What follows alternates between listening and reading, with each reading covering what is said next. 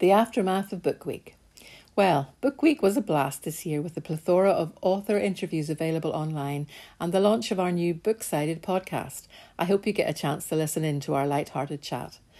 One of the highlights for me was the chance to interview the great Colm Tóibín about Long Island, our big read for this season.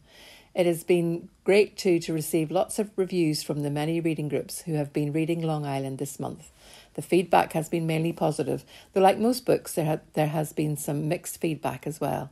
We had a super online reading group meeting as well, with lots of you joining in and sharing your thoughts on the book. The online reading group meets regularly each month to discuss different books. Why don't you consider joining us if you are free on Thursdays over lunchtime? The next meeting is Thursday the 28th of November at 1 p.m. The book for November is The Book of Beginnings by Sally Page, and it's available as an ebook and audiobook from our free Libby and BorrowBox apps. Anyway, back to Long Island. I thought I would share some of our readers' varied thoughts on the story. Most thought it was a great sequel to Brooklyn, with a captivating start when Eilish is confronted by an irate man at her front door. But most agreed that it would also stand on its own if the first book had passed you by. I do think, though, that if you first read Long Island, you'll probably want to read Brooklyn anyway. The story is character-driven with strong female characters, which makes for interesting comparisons between Italian and Irish families, both who have strong matriarchal leads. Both are controlling and manipulative, claustrophobic in the case of the Italian influence and judgmental in the Irish one.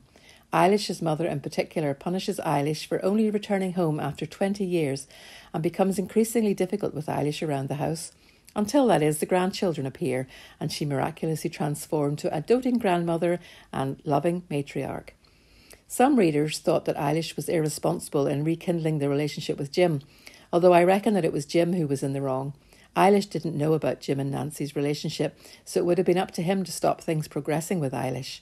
We all agreed, though, that Jim did himself no favours, taking what he could get and settling instead of moving on with his life after Eilish left the first time. There are a great many secrets being kept by many in Long Island, and no one is very open about their true feelings or open to honest discussion.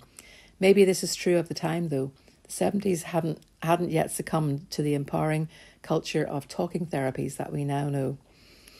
Everyone was agreed on the quality of the writing, of the accessible language and the skill of the author in both narrative and inner dialogue. The parallels between the two books are obvious, with the ambiguous ending of both, perhaps leaving the door open for another sequel.